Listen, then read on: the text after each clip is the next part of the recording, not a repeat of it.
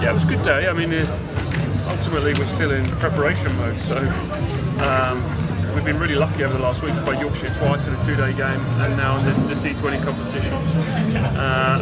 Unfortunately, we came at the wrong end of it today. We got ourselves in a good position in the field and couldn't get over the line with the bat. But overall, the 2 matches we've had, UAE and Yorkshire, will be great preparation for us going into the season.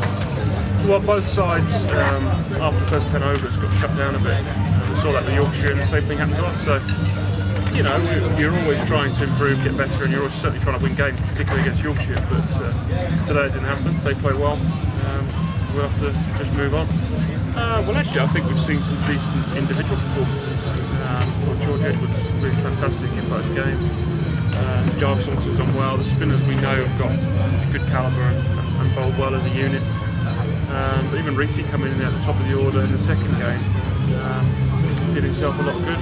You know, this still is a pretty young, developing T20 side. So, considering we're current champions, I still think we've got a lot of headroom and a lot of scope for development. Yeah, we have. You know, a lot's been made of a second overseas player this year, or a T20 overseas player. We might still go that route, but we've seen here we've got a lot of young quality and a lot of guys who want opportunities. So ultimately, it's up to them. They've got to take those opportunities. But you know, that's sort of always something we'll look at heading into the T20 campaign in the summer.